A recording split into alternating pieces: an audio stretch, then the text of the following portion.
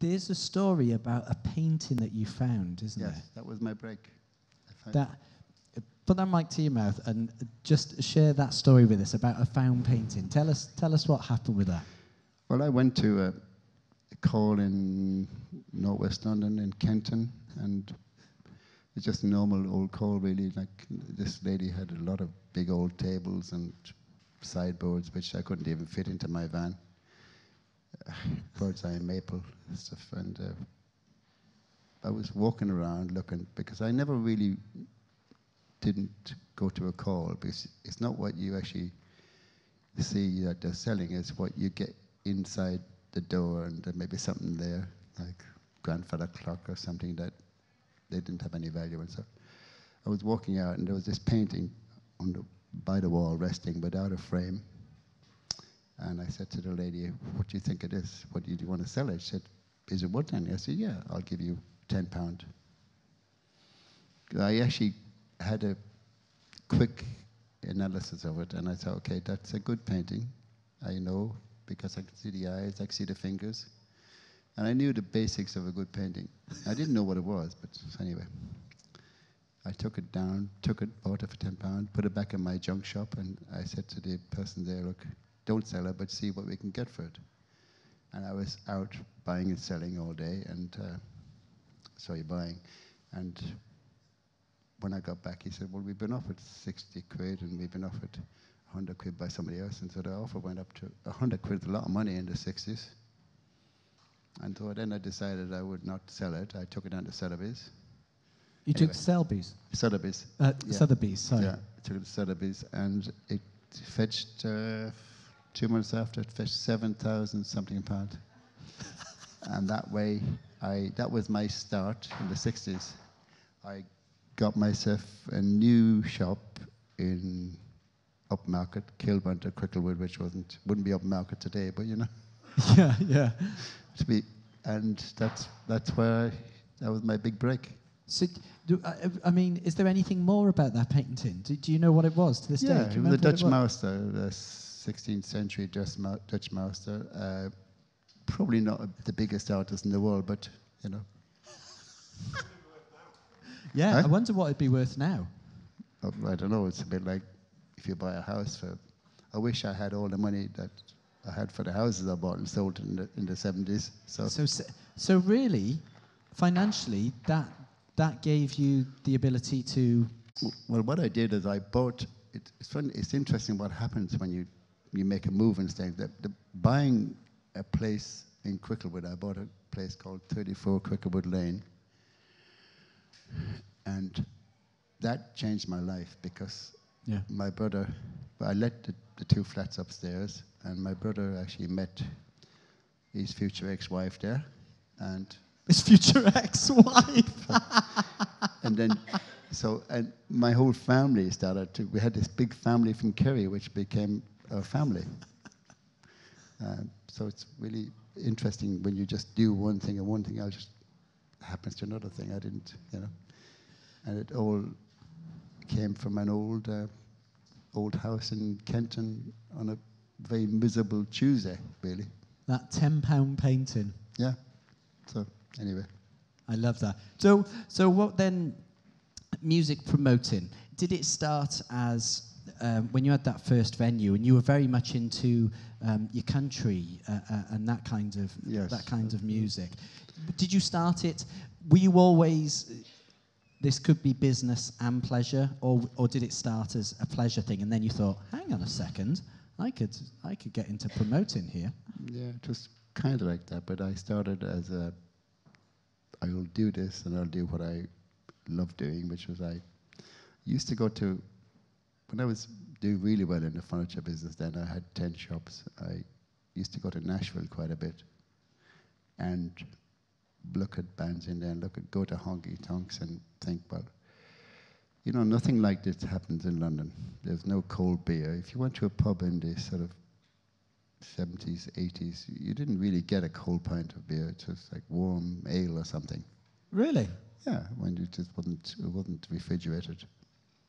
So anyway, so I was in a club in Nashville, or a live music place, a honky tonk with very basic place, but it had such a good, it had all the elements of the Mean Fiddler, really, which I copied, and I got a camera and I took pictures of everything that was in there, from the toilet to the stage. And I came back to London and thought, I want to change my life now. I'm going to do a music venue. And yes, I did do everything I liked to begin with, like obscure artists like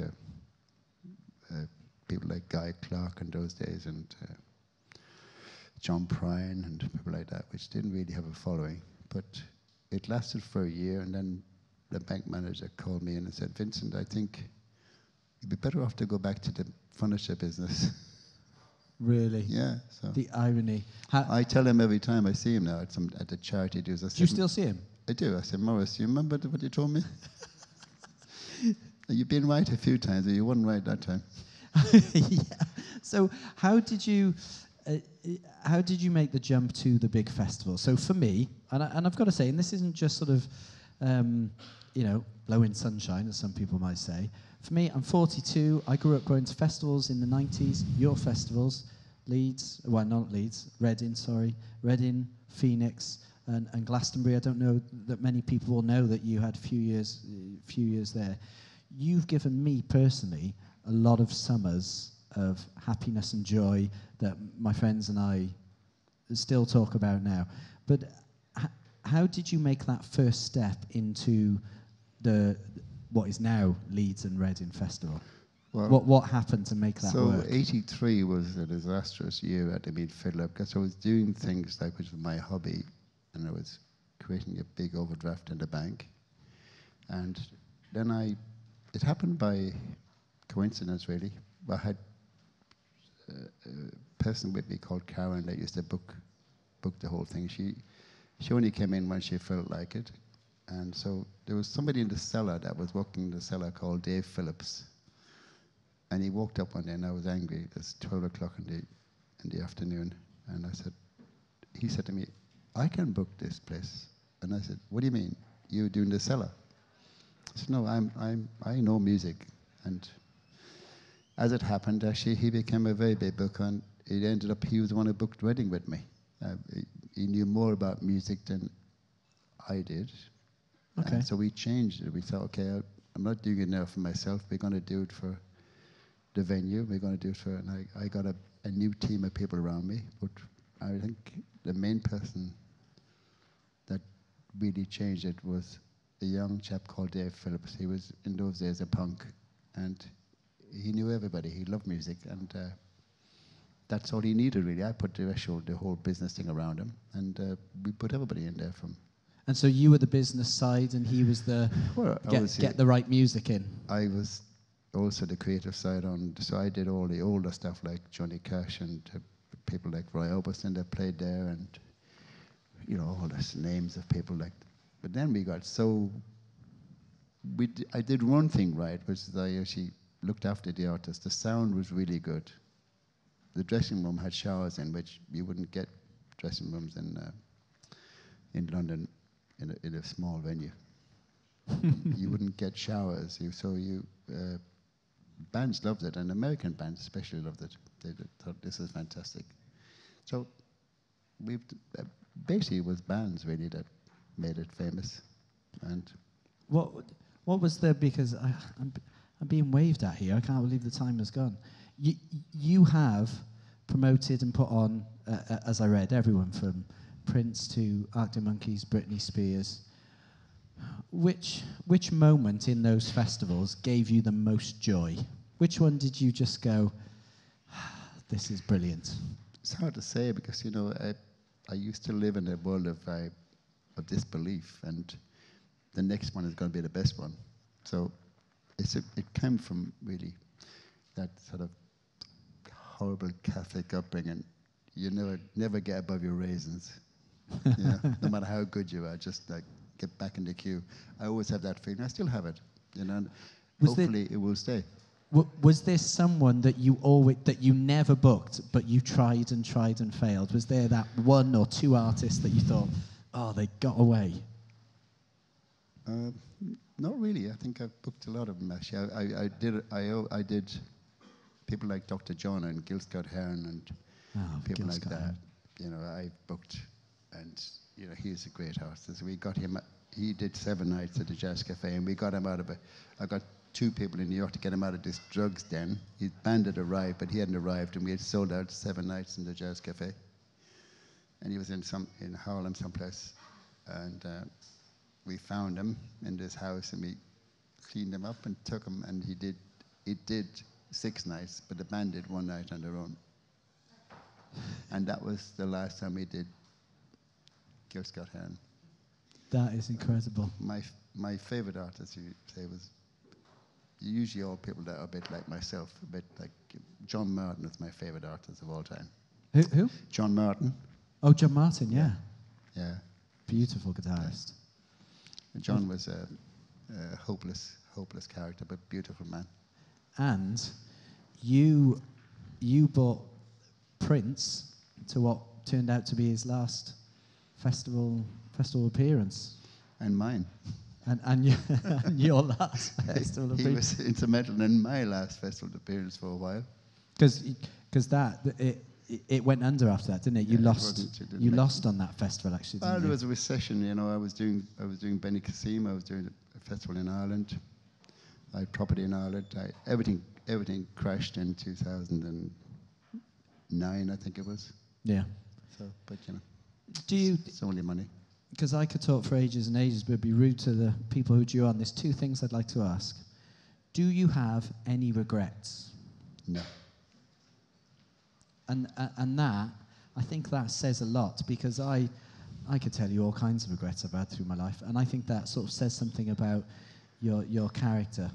As a matter of fact, my closing tune at all the venues I've ever had is No Regrets, the song by a French artist. I love that.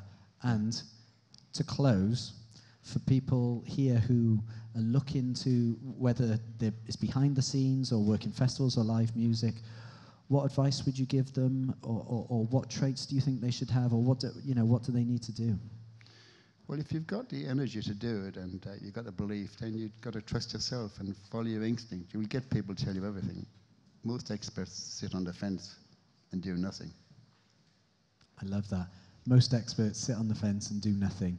You need to get off your ass and do something. But, you know, if you do it and you're passionate about it, you may do it wrong first time, but if you're still passionate, then you do it right again. You doesn't have to actually, it doesn't mean you need a lot of money. You just keep going, and success brings the money.